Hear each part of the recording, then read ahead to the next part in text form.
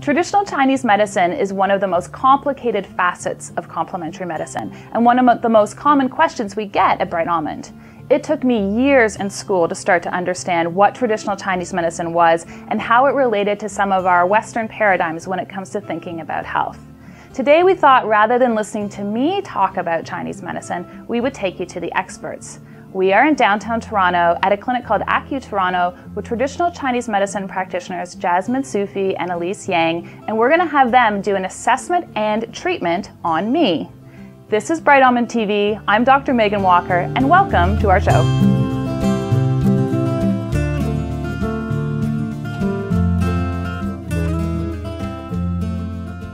The first time a patient comes into our clinic, what usually happens is that we take a full health history.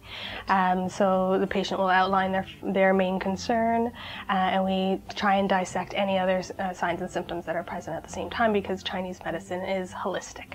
Right. So we're taking a look at the whole body as a whole, as opposed to just one symptom at a time. So we're trying to address the whole health and get the person healthier overall. Right. And how long is a typical appointment? The first appointment's about an hour to an hour and a half.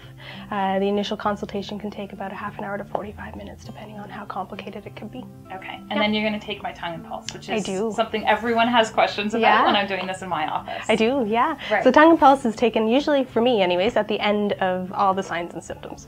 And it's just more a diagnostic tool to figure out what your constitution is, what your body type is, according to Chinese medicine. And so we're able to break everything down in terms of yin and yang. Yin representing cold, yang representing heat. And so that's the terminology we usually use. Okay. Yeah. All right. I am all yours. All right. So I'm going to have you stick out your tongue. So this is the most interesting, because patients can see it themselves as well. And I usually teach patients as to how to look at their tongue as well. Looking at the tongue shape, how big is it, how small is it, looking at the color of the tongue as well. And you're showing a little bit of paleness on the sides of the tongue, a little bit of redness on the tips of the tongue, the coat of the tongue as well. You can stick it back in for a second because it's probably getting tired, and stick it back out for me. And also we're seeing a little crack down the center as well, which represents consumption of yin, or possibly a past history of heat. And I'm throwing a lot of terminology at you, but thank you very much. But basically we're looking at the shape, the coat, the color, and all of that represents whether you're deviating towards a yin constitution, a colder constitution, or deviating towards a yang constitution. Okay. What also is represented in the tongue is a map of the entire body.